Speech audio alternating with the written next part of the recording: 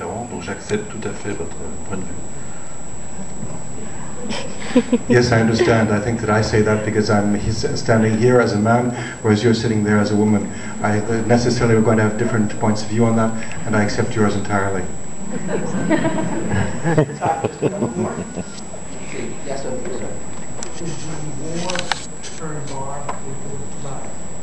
I'm sorry? The war, did it turn Barbara into a slut? Was it the war that turned Bob into What?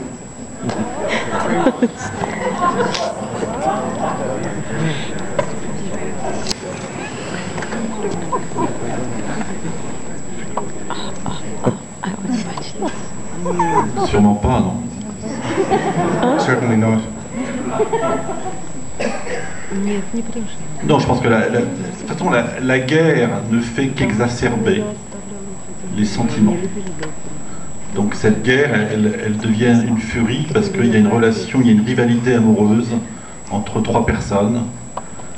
Et cette rivalité, vous la posez dans la guerre et ça devient une barbarie. Et c'est pour ça que je pense qu'une guerre est toujours la résolution de conflits de désir. Donc il n'y a pas de différence entre cette rivalité amoureuse et la guerre. La guerre est toujours finalement une histoire d'amour.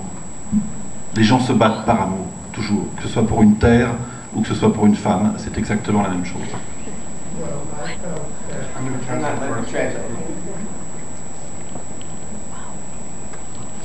I think that war only exacerbates feeling.